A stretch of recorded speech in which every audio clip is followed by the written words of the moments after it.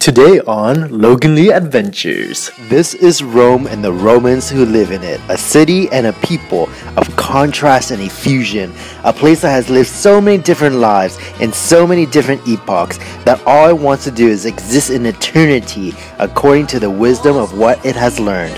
The lessons are obvious. Life is about to live passionately, excessively, publicly in bars, restaurants, streets, and piazzas, applying charm and style mixed with a healthy respect for tradition. And today, I indulge in it all. Though it was one of the 1,352 fountains in 4th century Rome, the Trevi Fountain has always stood out from the rest. Some remember the night dip in the film La Dolce Vita. I vividly remember Liz McGuire tossing a coin into the water, a tradition to ensure that you'll return to Rome in the future. Hello, Rome! People have come from all over the world to make a wish and toss their coin in the Trevi Fountain. Now, I won't tell you what I wished for. Last time I was here, 4 years ago, Trevi Fountain was all under construction.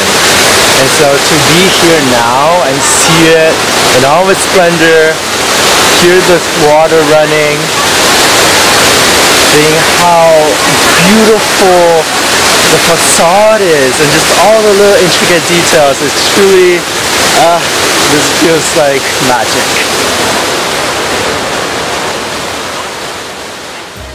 The fountain dates back to ancient Roman times since the construction of Aqua Virgo Aqueduct in 19 BC that provided water to the Roman baths and the fountains of central Rome. Wandering around the eternal city at 6 a.m. just as the light is about to come up on top of these buildings, and just how quiet these streets are. All I hear are the water fountains still running, the birds still chirping, and it just feels good to be a solo traveler.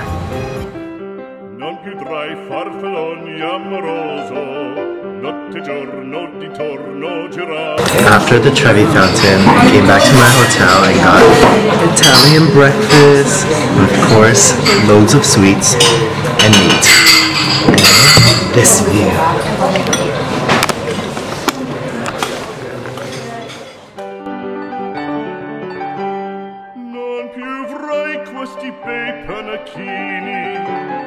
So casual, I'm just strolling, walking in Rome, and oh, look what that guy is.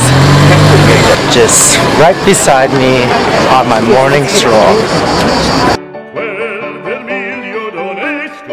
This is my Liz McGuire moment right now.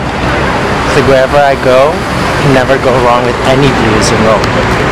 Rome's Great Gladiatorial Arena is the most thrilling of the city's ancient sites. Inaugurated in AD 80, the 50,000-seat Colosseum, also known as the Flavian Amphitheater, was originally clad in travertine and covered by a huge canvas awning. Inside, the tiered seating encircled the arena itself, built over an underground complex where animals were caged and stage sets prepared. Games involved gladiators fighting wild animals or each other. I was already here a while ago with my camera, so I won't be waiting in line again to take you guys in this time, but it goes without saying that this place is a must to explore.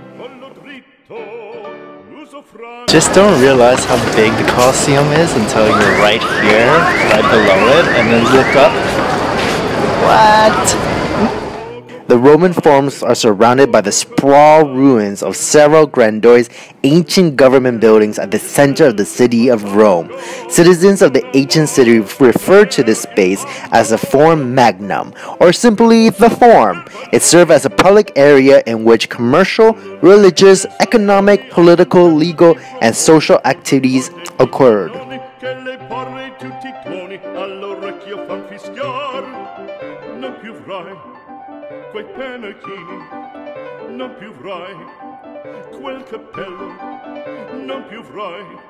The Domus Aurea was a vast landscape palace built by the Emperor Nero in the heart of ancient Rome after the Great Fire in 64 AD that had destroyed a large part of the city and the aristocratic villas on Palatine Hill. Now I get to go down underneath to see the decade-long excavation project that's still in progress of this once-to-be magnificent palace. Archaeology adventure now. Does Emperor Nero have hiding? Okay, confession time. When I was a young boy, I wanted to be an archaeologist because of the excavating work like this one here. Alright. Not even when I was a young boy. In fact, right up to applying to university, I still wanted to be an archaeologist. Actually, midway through university, I was contemplating of switching my media studies into it. Spoiler alert, never happened. Ended up becoming a fashion photographer in Amsterdam instead. But here I am in this underground city, imagining another time during the life of a Roman, and another life in where I could go do digs and archaeological preservation to understand the past. Still working inside. Instead, on Saturday and Sunday it is possible to enter. And if you look better to the map, you can see there is another color. Why? Because here one time there were structures that belonged to another emperor. Here one time there were areas or storerooms in the past that belonged to the emperor Claudio. Claudio was the stepfather of Nero. I can tell you that this room was more important than the other. Why? Because of the marble. The marble reached that area. Higher was the marble, more important was the room in the past, okay? This tour was epic, but then on an extra bonus I didn't expect was the virtual reality aspect, which helped envision what this place fully looked like centuries ago when it was part of Rome. Time for some VR action. You can see what part of the virtual reality set looks like from my point of view. However, this doesn't do it justice at all because it doesn't capture the mood or feeling of what it is like to wear this headset and wander through these great halls.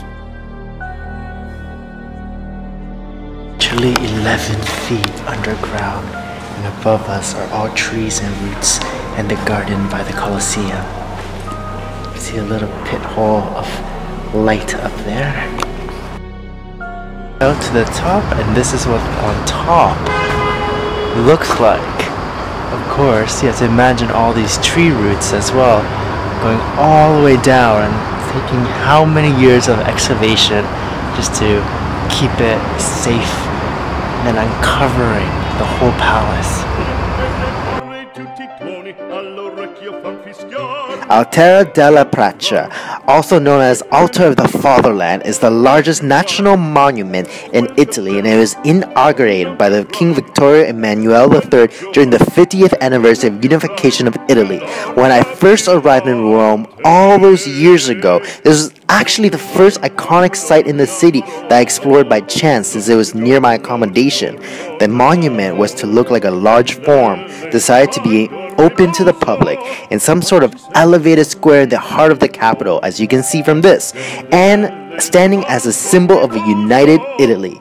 It's built out of Botticino marble, which I think is just otherworldly because even to this day, you can see it shimmering in the golden late August sun, a white gem in the middle of the capital. I always wanted to visit this place, and out of all the times in Rome, I've never made my way to the Pantheon. But here I am, and guess what? It's completely free entry. The Roman Pantheon is the most preserved and influential building of ancient Rome. It is a Roman temple dedicated to all the gods of pagan Rome. As the brick stamps on the side of the building reveal, it was built and dedicated between AD 118 and 125. Can you even just wrap your head around those dates? Like, that is nearing the beginning of civilization. It is the best preserved ancient Roman monument. It is a bit of a mystery how the Pantheon managed to survive barbarian raids when all the rest of Roman monuments have been shattered. It turned into a church in 609 AD and has a lot to do with it in later time, but also the structure itself is way ahead of its time. The most fascinating part of the Pantheon is this giant dome with this famous hole on the top, the Eye of the Pantheon, or oculus. The dome was the largest in the world for 1,300 years, and until today, it remains the largest unsupported dome in the world.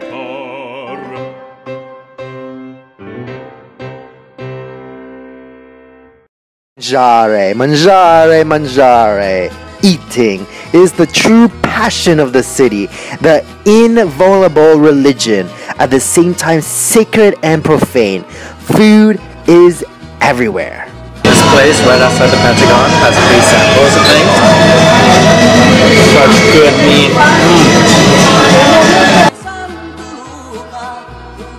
This butcher shop is amazing. Oh my god. Guys, you have to come check this place out.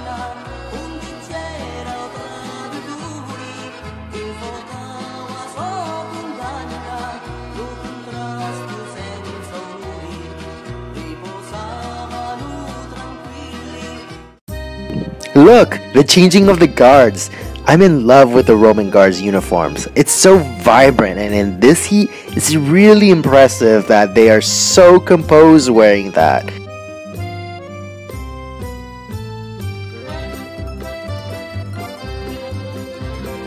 Alright everybody, that's a wrap for Rome. Please subscribe if you haven't already, give this video a like, and leave a comment below. In the next video, Jeroen and I reunite, and we kickstart our road trip around Italy, not to be missed. Ciao!